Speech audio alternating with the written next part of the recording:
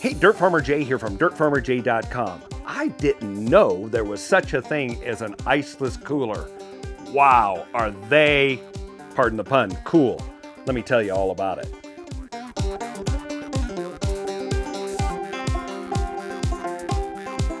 Hey, Dirt Farmer Jay from dirtfarmerjay.com. We didn't know until recently there was such a thing as an iceless cooler.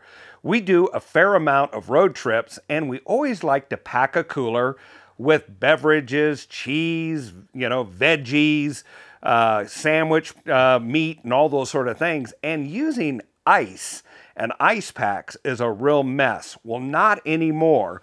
We bought Koolatron's 12-volt cooler slash, get this, warmer. Depending on what mode you put it in, you can also keep warm foods warm for several hours. In the brief time we have together, I'm going to cover three different things. Number one, I'm going to tell you about this. We're going to do a brief product review. Number two, I'm going to tell you about a great accessory you've got to have with this. And number three, for you geeks out there, I'm going to tell you a little bit about the science of what does the magic in this called thermoelectric. So let's get started. All right, let's just take a look at Koolatron's product. There's other ones on the market that are thermoelectrics, but we're going to review this Koolatron product. Let's take a look. All right, this is Koolatron's Cool Caddy. It's thermoelectric iceless 12-volt cooler slash warmer. And as you can see, you can configure it some different ways inside, either using the rack to separate above and below, or as a divider to keep different items separate from each other. All right, let's check out the performance of this unit in the cooling mode. So the ambient temperature in here is in the mid-60s, and what you should expect from this kind of cooler, it's not a true refrigerator, is to have it settle somewhere around 40 to 42 degrees Fahrenheit. But let's go ahead and stick this thermometer in there and see where it's chilled down. Now, disclosure, this has been running overnight.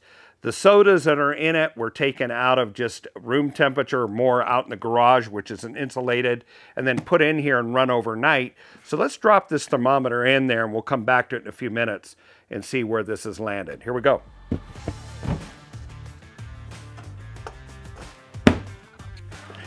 All right, while we're waiting for that temperature to register, let's point out a couple other things. When you purchase one of these units, it comes just like this with a plug-in that goes into the typical 12-volt outlet in vehicles. So this comes designed to go into portable applications like an RV, a light truck, your car, and this works really great when you're on a road trip. But let's suppose you want to pre-pack, or you want to utilize this for something, you're going to go to a picnic or something and you want things to be chilled in advance, and you want to do that in the house without wearing down the battery or discharging the battery in your vehicle.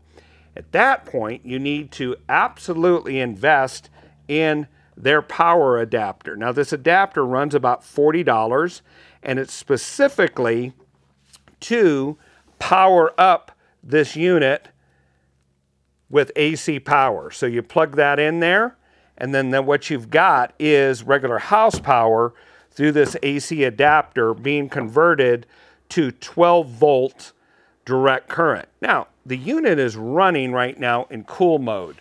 I bet you can't hear it. I'm actually going to get close to it and see. It's very, very quiet. And what it's doing is it's cooling a small, let's say about the size of a cube of butter, inside of this unit here down to about 40 degrees until the whole inside here over time will reach about that 40 degrees. We'll come back and check that. Now, we mentioned something earlier, and that is this can also be put into warming mode. Koolatron suggests that you can run cooling mode as long as you want. It can just do that almost day in and day out. But if you're using warming mode, that it's only done in bursts of 2 to 4 hours at a time. Here's how you accomplish that changeover. It's a simple change of polarity, or which direction the electric current is flowing through what's called the thermoelectric device. using what's called the Peltier Effect. And we'll get over to that for you super geeks in a few minutes. Notice right here, this arrow, if you put the blue dot next to that arrow, it's in cooling mode. If I unplug this and spin it around so the red dot is by that arrow, it's now in warming mode. It's as simple as that. One of the things I would mention about this is this rack right here, which can be done for a divider here or put flat as an upper rack. It's a little bit flimsy. I wish that they had made this a little bit more substantial.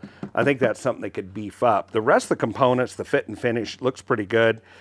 These straps will eventually fail simply because someone's going to pop that back too much. But again, this is all about the grade of what you would expect for this level. The magnet is certainly strong enough. And when we do that, it's got a nice grip and it keeps it nice and tight. But that's just something I would recommend to our friends at Koolatron. All right, let's go back and check our thermometer. But before we do, if you really like the way that we approach material and you find this video to be helpful, won't you consider subscribing? And when you do, ring the bell so that you'll be notified approximately every Friday of another great episode. Also, check out our website at dirtfarmerj.com and check out our merchandise at /shop. You'll find a great amount of extended material there as well. All right, let's look and see how this little beauty is performing. All right, let's take a look in here. Well, look at that. The temperature in here is 36.5 degrees Fahrenheit and Celsius. Let's go ahead and for our international and the rest of the world friends, 2.5 degrees Celsius, 2.6, 2.8, because my hand was beside it. So there we go. So now we know that the unit really does cool well. All right, now that we know that it really does work, let's get into the science. Geek alert, geek alert. We're going to talk about the Peltier effect and why thermoelectric devices either heat or cool. Here we go. Thermoelectric devices work because of the Peltier effect. If you want to know more about that, check out the link in the description below. But I'm going to show you a brief demonstration of how that effect works. When you put two dissimilar metals to each other and flow current through it, you're going to get either heat emitted or cool emitted. So in this case, just for purposes of demonstration, we're going to use brass here, which is a copper alloy, and aluminum. And if we flowed electricity through in one direction, we're going to have heat generated right here at that junction line. If we reverse the direction of power going through it, it'll generate cold right there. Thermoelectric devices do not produce as much cooling or heat as compressor-driven devices like what's used in your home refrigerator or even the cooling system in your car. But they work perfectly for these smaller environments such as iceless coolers, wine coolers, beverage coolers, and even they found their way into the world of electronics in cooling computer components like the central processing unit. You can check out more detail in the link below and discover all about Peltier, who he was, and how he discovered the effect.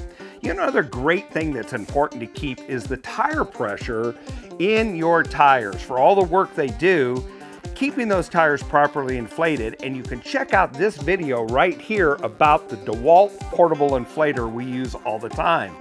And check this out also, another video I found in here that YouTube thinks is perfect for you and is really cool. Check it out. Not bad, huh?